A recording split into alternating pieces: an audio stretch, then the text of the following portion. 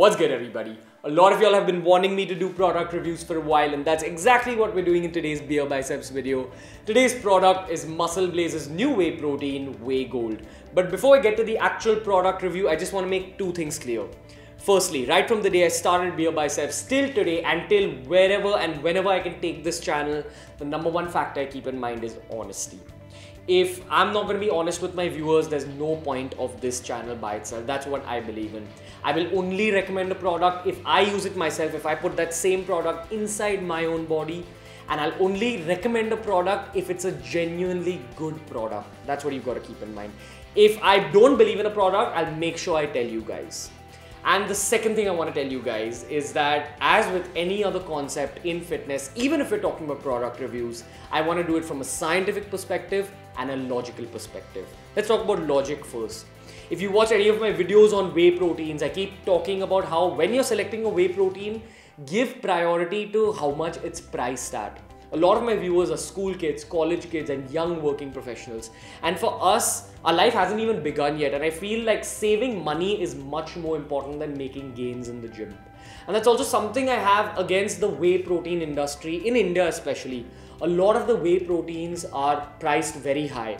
And a lot of people like us, it doesn't make sense to constantly spend that much money every 2-3 months. That's why I say give priority to the pricing. And that's also a huge reason I believe in this particular product. Now, Whey Gold is priced at about 4,800 rupees per 2 kg box. So it boils down to about 74 rupees per scoop of this protein, and it'll last you say around 2.5 months, which I feel is a good deal firstly. Secondly, you need to understand that other whey proteins, especially the ones that are imported, are very expensive for two reasons. The first reason is that when you import a product, there's a lot of import duty, import tax levied on that product, and that makes the price shoot up for consumers like us. And the second thing you've got to understand is that sometimes those foreign companies, if they're selling you a very high quality product, that's when the price shoots up as well. Because to make a high quality product, you need to spend more in the manufacturing process. This is where the science comes in. So everyone knows about the science of whey proteins. It's derived from milk. When you're converting milk into paneer, the whey, the water that's left behind, that's where you get whey protein from.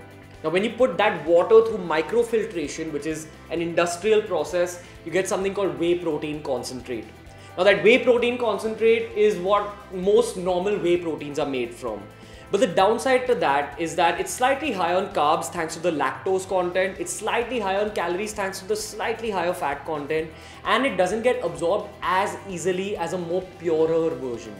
Now, what is this more purer version I'm talking about? When you put that whey protein concentrate through a purification process, it turns into a whey protein isolate. And this product makes use of a whey protein isolate as its raw material, which is also one of the big advantages of this particular product. An isolate has the added advantage of being low on carbs, low on calories, and it gets absorbed faster. But the biggest advantage for this product is that, unlike other isolates, this is priced like a whey protein concentrate. It's priced at a much lower price. The main reason I suggest that you shouldn't buy isolates is because they're a little bit expensive. Isolates are like 10,000 rupees for 2 kg boxes. So you're spending about 150 rupees per scoop. If you go for a regular whey protein concentrate, you're spending about 70 to 80 rupees per scoop. So this product is giving you that kind of isolate level advantage at the price of a whey protein concentrate. And that's one of the biggest reasons I recommend this particular brand. Now, let's go over the advantages super fast. Firstly, obviously the price. Secondly, the quality of the product is super high thanks to the raw material they've used. But the third and most important factor for me is the transparency when it comes to the product.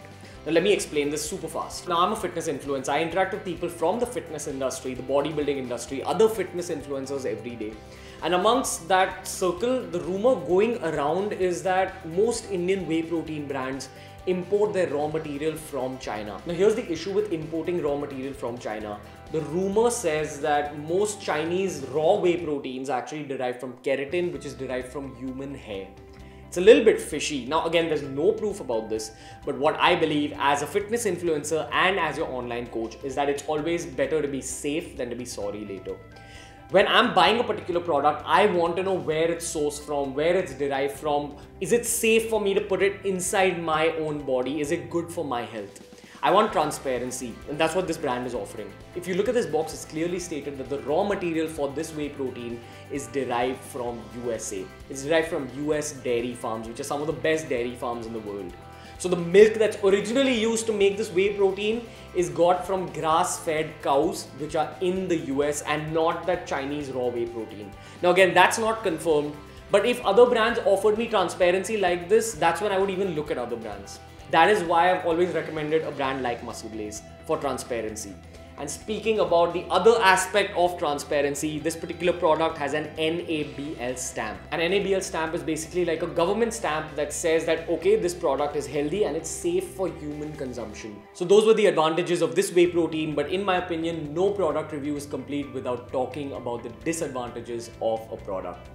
The only disadvantages that actually stuck out for me was the carb content. When you look at the nutrition per scoop, it's got about 110 calories, 25 grams of protein per 30 gram scoop, which is an 83% protein content.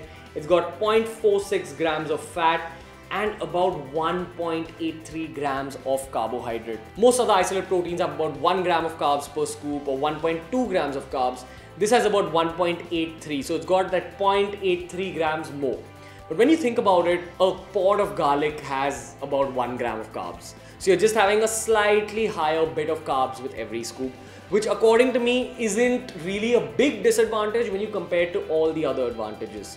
And that's why the final verdict on this particular product is that it's definitely a great product and you can go and buy it very safely. If you want to know more about the product, I've linked it in the description below. Make sure you check that out. Either way guys, that was the product review today. I hope you guys liked it. I want to know what you guys think of these product reviews. Leave your thoughts in the comment section, and of course, give me names of other products that you would like me to review. I constantly want to put out videos of value to you guys. Keep in mind, every single product review is 100% honest, but if you want to see more product reviews, I need you to give me thumbs ups on this video and I need you to give me recommendations. Either way guys, until next time, from Ranveer on BeerBiceps, I will see you.